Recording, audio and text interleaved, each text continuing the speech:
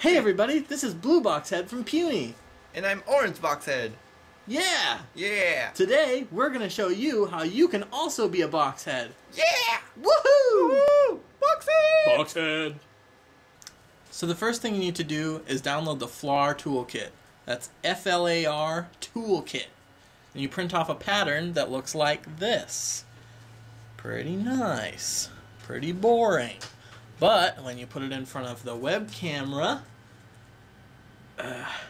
it registers that pattern as a 3D plane. And you can put an object on it. Pretty cool, huh? So, where to get this FlarToolkit? At the Sakusha.net you can grab a starter kit with some samples. Everything you need to get started. The demo comes with the FlarTool pattern that you can use in PDF form, so you can just print this off and play with this. So all this FlarTool is looking for is this square. So it detects this square first, and then after it detects a square, it looks for a pattern inside a square, which is this area. So inside the border, we'll make up whatever pattern we think might fit to the content.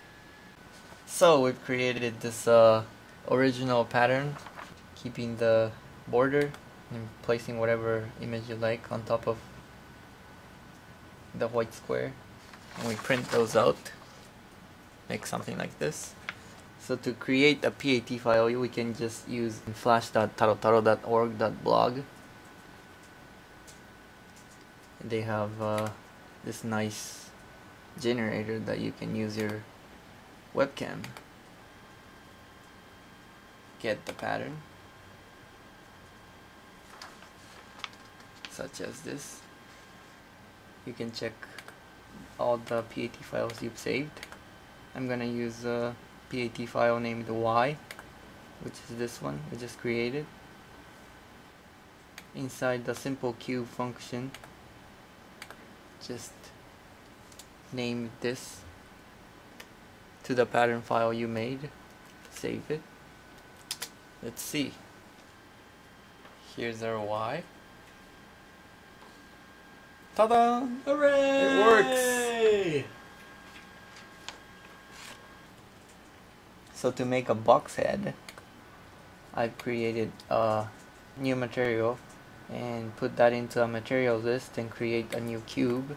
For the front, we're using a new material that I've placed a movie clip of a face onto.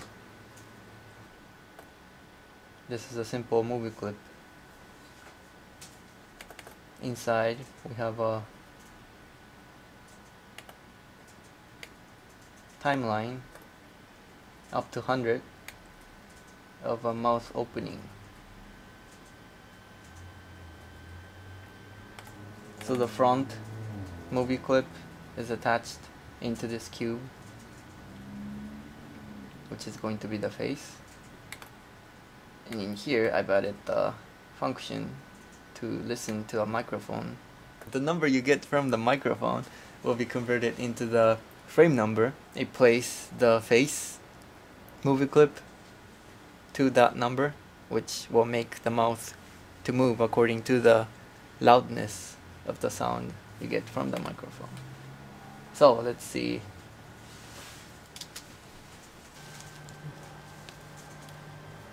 Export. It's asking for microphone. Allow it. Close it. Allow webcam access. Here's the pattern.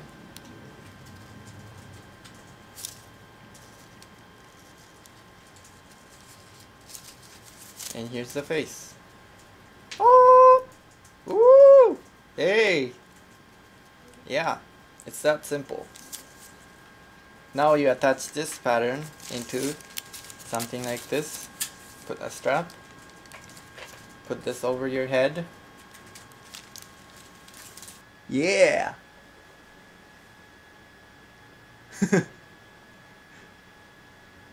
So now that you know the basics of box head technology, go off and do your own creative box head stuff.